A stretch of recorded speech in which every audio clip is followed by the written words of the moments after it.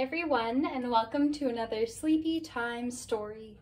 Today we're reading Molly's Moon Mission by Duncan Beedie. If you enjoy this book, we recommend that you purchase a copy for yourself so that you can read along and so that you can support the author.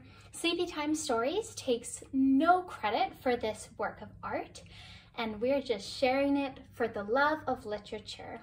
So without further ado, we'll start. Molly's Moon Mission by Duncan Beedie.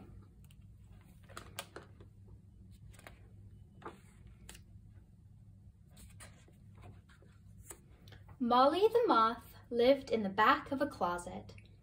She loved her home and her family, but she yearned for an adventure.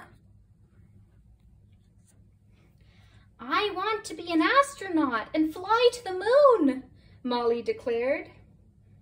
"I'm not sure your tiny wings would make it there," said her mother.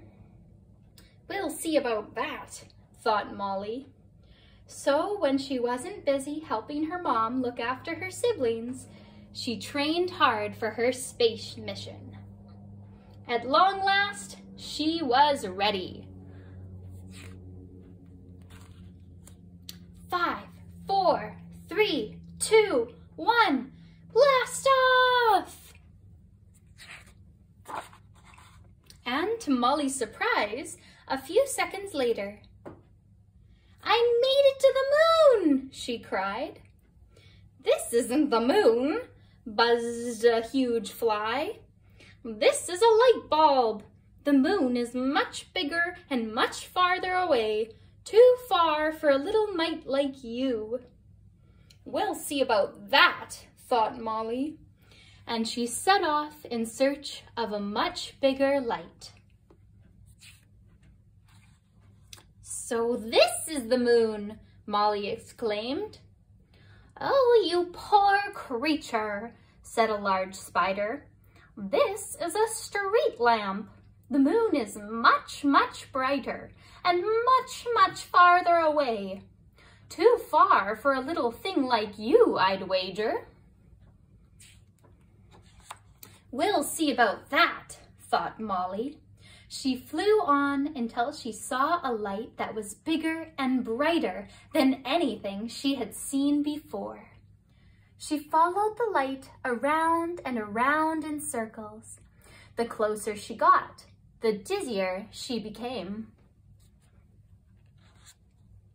Eventually, Molly was so dizzy, she fell to earth with a plop. "I guess this isn't the moon either then," spluttered Molly. "I'm afraid not," said a wise old crab as he fished her out of the tide pool. "This is a lighthouse. The moon is much, much farther away. Too far away for a teeny moth like me, I suppose," Molly asked sadly.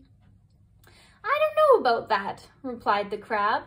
"I could count the number of fish I've caught on one pincer, but it hasn't stopped me from trying night after night." Encouraged by the crab's words, Molly patched on her helmet, saluted, and launched herself upward once again. Toward the biggest, brightest, farthest light she could see. After a long, giddy flight, Molly finally touched down.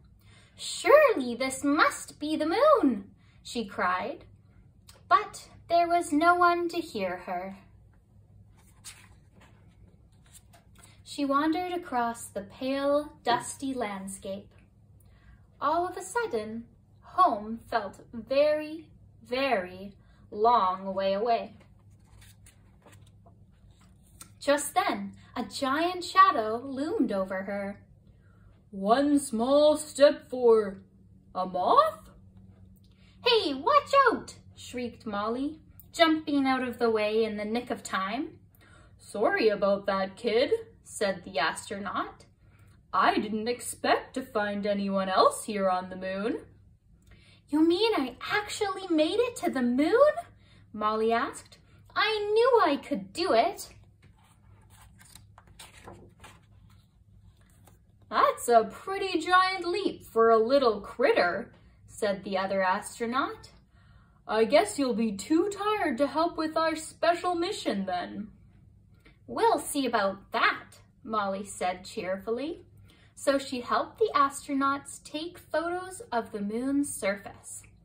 Then she helped them collect samples of rocks and moon dust. And they even had time for some fun before planting a ceremonial flag. "We'd better be heading back," said the astronauts as they prepared the lunar module for liftoff. Molly stared out into the vastness of space. It was so dark. How would she ever navigate her way home? "Cheer up, you're one of us now, kid," the astronaut said, and they gave Molly her very own lunar mission patch. "Now, how about we give you a ride home?" "Oh, yes, please," said Molly. As the astronauts busied themselves in the module, Molly gazed out the window toward the Earth. Far away, the city lights twinkled, but one of those lights was bigger, brighter, and more inviting than all the others. And before she knew it, Molly was safely back home. "I've been to the moon!" Molly cried, giving her mother a big hug. "Well, I never," her mother exclaimed proudly. "My Molly, the only moth ever to fly to the moon." "We'll see about that," thought Molly. The end. Thank you so much for joining us for another Sleepy Time story. Today we read Molly's Moon Mission by Duncan Beedie. If you like this book as much as we do, we recommend you pick up a copy at your local bookstore or online. Thank you so much for joining. Don't forget to like and subscribe. And until next time, sweet dreams.